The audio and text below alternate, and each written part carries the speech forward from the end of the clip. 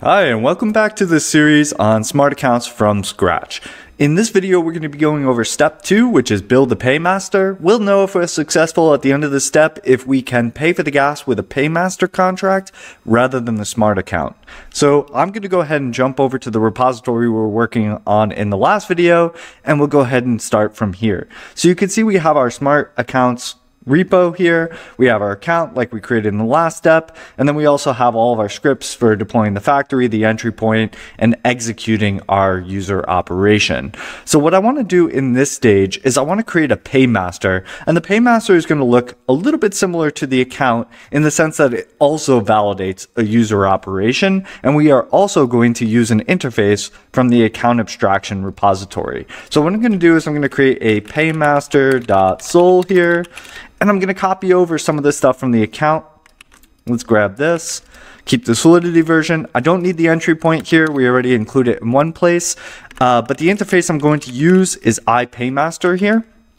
And we can go look at that inside of the Account Abstraction repository. So in here in the iPaymaster, there's going to be two methods that we're going to take a look at. So I'm just going to grab them here with the comments because we're going to need those comments in a second, and I am going to bring them over so we can start to implement our Paymaster contract. So let me go ahead and say Paymaster is iPaymaster, and in order to make this not an abstract contract, we're going to have to give these functions bodies, and once we do that, we should see some of the squiggly lines go away. Okay. So a bit of an explanation here. I want to talk about the Paymaster a little bit more generally, like what you would do in a production use case. And then we're going to do the simple case, which is us just being able to run a user operation through this Paymaster and have it pay for the gas on our behalf, right? So let's talk about, first off, this post-op method here. So this post-op method, I am not going to currently worry about. This post-operation method is something that you can actually run.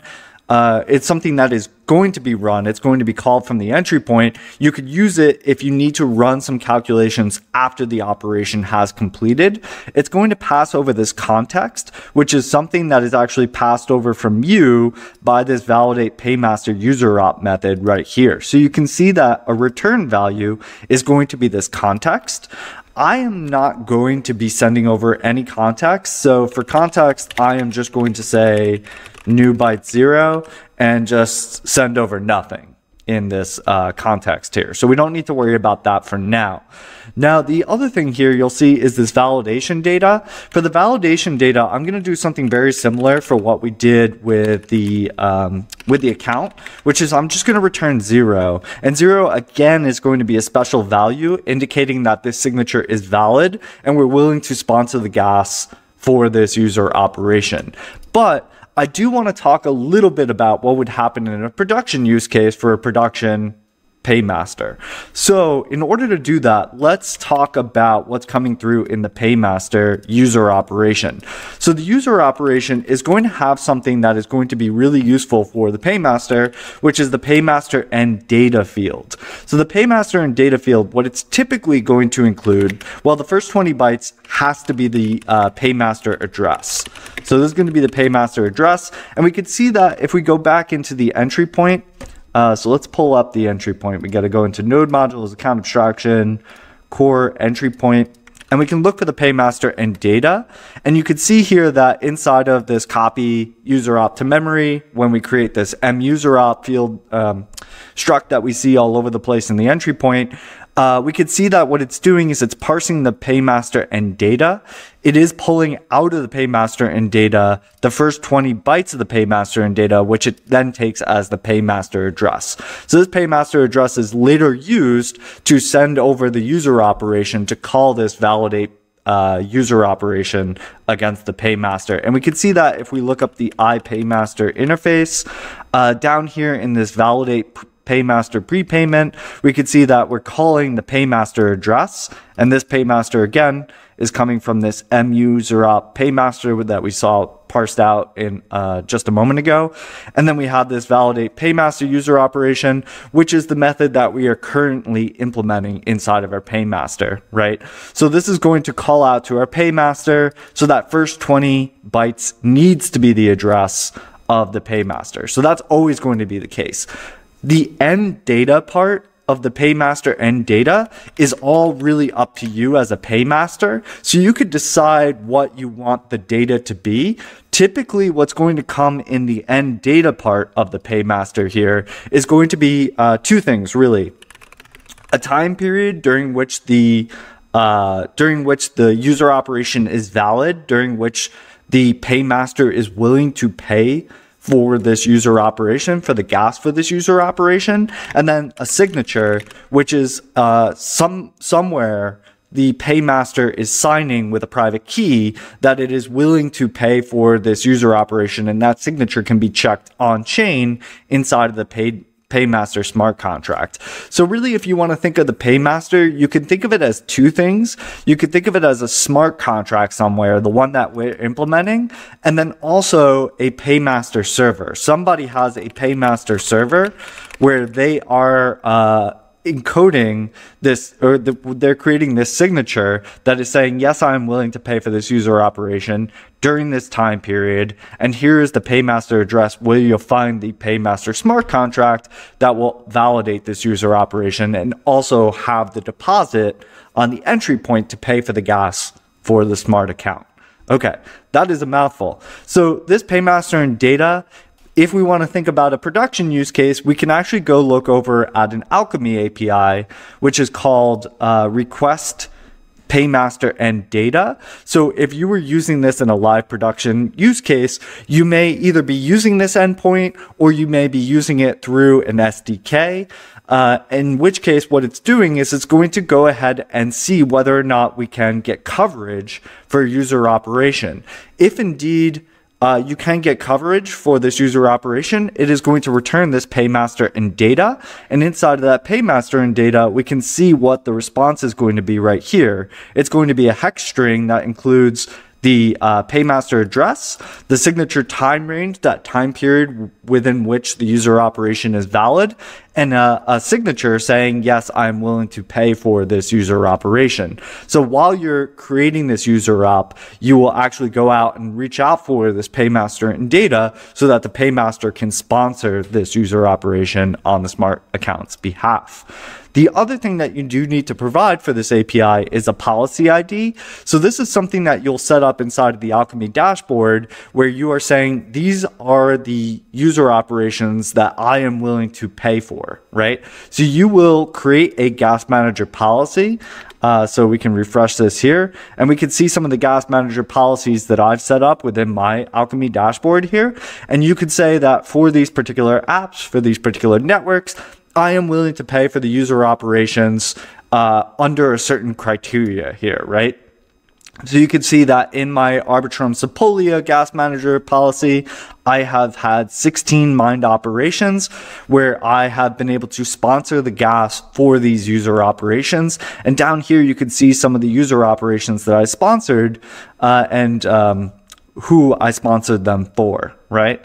So this would be what you would use. You would take this policy ID over here and you would supply it to this endpoint. And then it would give you back the Paymaster and data that you would use to be able to send this user operation through so that it actually gets sponsored on your behalf. Okay, great. So that is everything that we need to know from a production standpoint of what's happening inside of the Paymaster. So really, to wrap it all up, you can think of the Paymaster as two things: a server somewhere saying, I am willing to pay for this user operation, and the smart contract that is going to validate that on chain, right? The smart contract will take that signature and it'll do the validation, and then you'll be able to get that sponsored. In this case, to keep it simple, right, we want to just take a look at all the components. We're trying to keep this as simple as possible. This is not a production use case. For a production use case, I recommend using the Alchemy API tools and the account kit.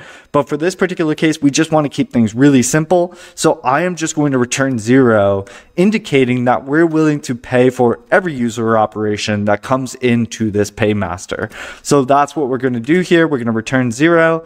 It's giving me some squiggly lines because we're not using any of these values here like we should if we were actually implementing this and validating the signature. Now it's getting mad at me for these comments because we're not using any of these parameters here. So let me get rid of those. And last thing is this is now a pure function because we're not reading or writing to state. Great. Okay, so we've implemented our Paymaster. Super simple Paymaster, very generous Paymaster, one that is willing to sponsor the gas for every user operation that comes its way. Great. So now that we've done that, what we're going to want to do is we're going to want to deploy the Paymaster just like we did with the account factory and the entry point. I'm going to take all of these and just deploy them in one script to make this as simple as possible. So let's just take this one over here, and then we're going to do the same thing with the Paymaster. So I'm going to go ahead and call this Paymaster, and then we'll do PM, and then PM.target. PM deploy to, and I'm just going to call this script deploy. That way we sort of simplify some of this stuff. I'm going to get rid of this entry point deployment script, and now we just have deploy, which is going to deploy all the contracts that we need to deploy before we execute the user operation. We have our execute for executing the user operation. Then we have our test where we could test that we are making that state change, and we want to test here that the Paymaster is going to be paying for the gas for this user operation. So let's go ahead and deploy all of these. Again, in this video, we restarted our node, did I do that yet? Our hard hat node. So let me restart the hard hat node here. So we have a new hard hat node running here, a new blockchain. So I'm gonna have to redeploy all of these things. I'm going to run npx hard hat run script / deploy.js, and this should deploy my account factory, my entry point, and my Paymaster here. So let's go ahead to our execute function. We're going to fill these things in. Interestingly enough, you will notice that these addresses are somewhat similar, right? Because you're starting from the same addresses every time you restart a hard hat node, you can expect that these are oftentimes the same. You may end up with the same addresses here as I do, because we're using the same mnemonic for all these different accounts here that are programmed here. You're going to have the same private keys, which is important. You know, don't use these private keys. They're for test purposes only. Okay, cool. We have our account factory, we have our entry point, and then we're going to also have our Paymaster here. And the Paymaster address is going to be the one that's included here. Sweet. Okay, so now what we want to do is two things with our Paymaster. One, the Paymaster is going to need to send funds, deposit funds against the entry point, kind of like what our account did in the last stage. And then the other thing is we're going to have to include the Paymaster address in that Paymaster and data field so that it knows, the entry point knows where the Paymaster is to call that validate UserOp on.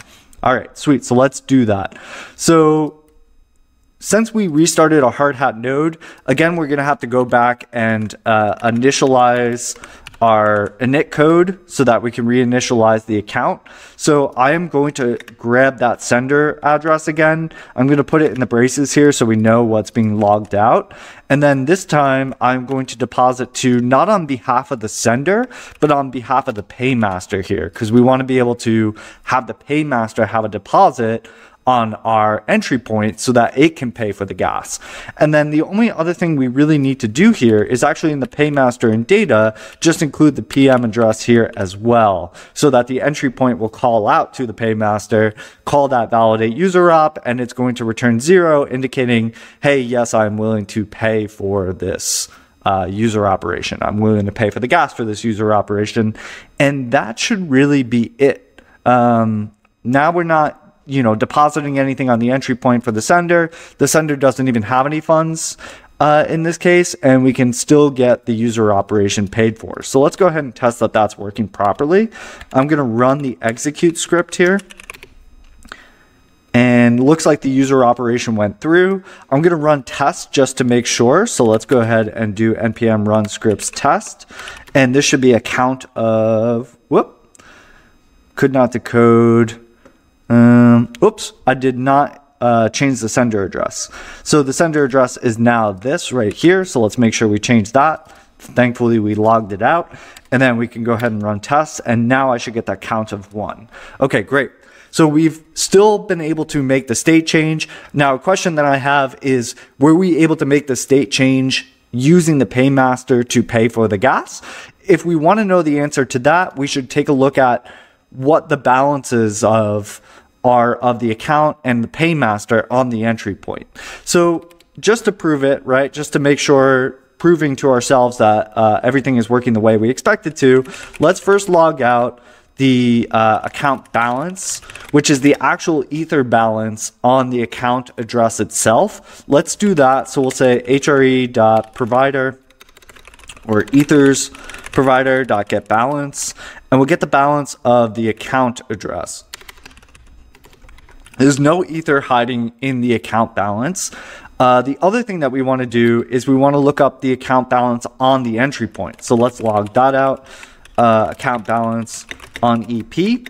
And then in order to get this, we are going to need to call out to the entry point. So what I'm going to do here is I'm going to go and get the entry point artifact, and I'm going to point it at the entry point address, which we have in the execute here.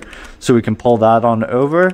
And we have the EP address. We're going to plug that in. This is going to be called EP. And then in order to look up the deposit on the entry point, we could say entry point dot, I forget the function here. So we'll have to go look that up inside of our entry point. So let's go here. The entry point has a contract that it inherits from called the stake manager that manages all the deposits and the stakes on the entry point. So we can go look up what that is. It's balance of. So we can call balance of against an address to see how much is deposited on this entry point. So we'll call balance of to look up the account balance on the entry point here, and we can pass in the account address. So that is going to be our account balance, and then this is going to be a promise, so we want to await it. And then finally, we want to look up the Paymaster balance on the EP to make sure that that is actually something, right? The Paymaster should have some funds on the EP, which should slowly be being used as we are having the Paymaster pay for the gas for our user operations. So we will also need our Paymaster address here, which we can, again, pull over from our execute function. Here's our PM address. And great. So I think that's everything we needed to do here. So what we'll do is we will go ahead and just run test and see everything's working okay. It looks like we still have the count of 1. Our account balance is 0, so there's nothing actually in the account, the smart account. There's no Ether in there, which is what we expect. There's no Ether balance on the entry point for the account, but there is a Paymaster balance, which should have initially been, let's see, what did we put in there? 100 Ether, and now it looks like some of that has been subtracted, right? So what we expect is if we go ahead and execute this again, and this time we will not have to deposit funds again, and we won't have to init code again because we've already created the smart account, and we want to send a user operation on that same smart account. So we're going to go ahead and just run execute again, maybe a couple times. So let's run execute 1, 2, 3 times. So now the count should be 4, and we should have drained some of the funds from the Paymaster using some of that Paymaster funds for the gas there. So now you can see that the count is indeed 4.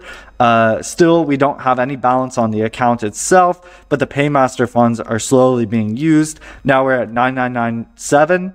If we ran this again, we could see that go down, right? So now we should be at like 99996, right? And now our count is 5. So we're doing everything that we were expecting to be able to do, which is we created a Paymaster contract, and that Paymaster contract now deposits funds into the entry point. It's paying for the gas for the smart account, which is everything that we wanted to do in this stage.